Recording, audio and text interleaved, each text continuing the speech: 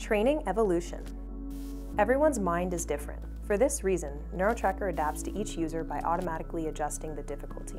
This is done through an adaptive algorithm that modifies the training speed, trial duration, and the amount of targets to track. As you improve, the system continues to fine-tune the difficulty to keep you in the Goldilocks zone for training. But NeuroTracker training doesn't stop there. Once you reach an advanced level, it's then possible to combine NeuroTracker training with a dual task.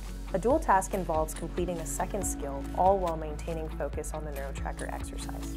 Not only does this make the NeuroTracker task more challenging, as you have to distribute your focus even further, but it also helps you practice relevant skills while pushing your attention to the limit.